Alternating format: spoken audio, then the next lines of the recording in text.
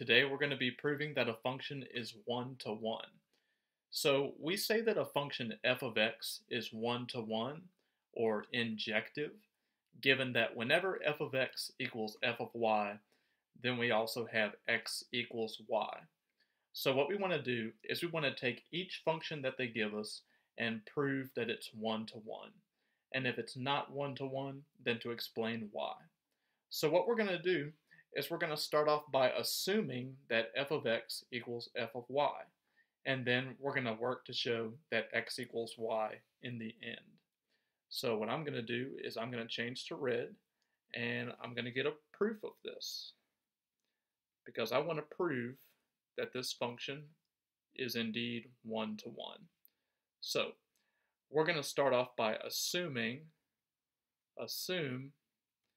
that f of x equals f of y.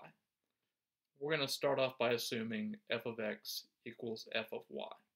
So what would that mean? Well, we know that f of x is equal to x cubed.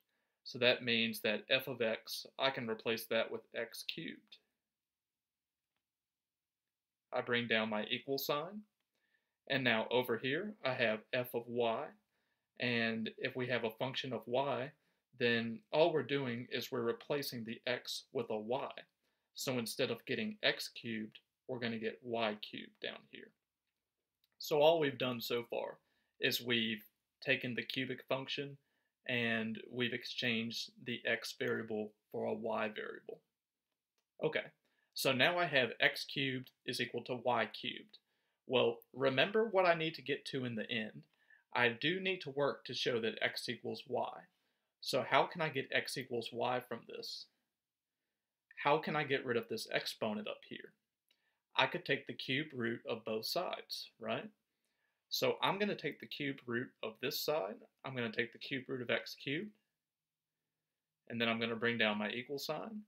And I'm going to take the cube root of y cubed. Y cubed.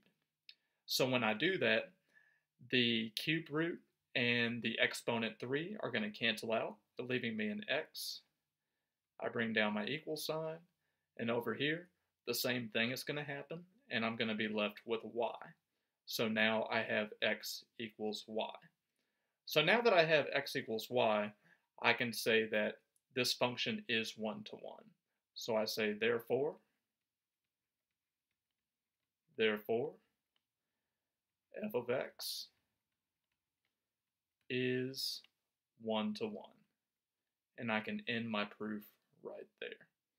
So that's the way you prove a function is one-to-one. And whenever a function is one-to-one, that just means that any output on the range side or the codomain side is only going to have one input. And we always start off by assuming that f of x is equal to f of y. And then we do some algebra or some work to show that x is equal to y. So that's how you prove a function is one-to-one, and I hope that helps.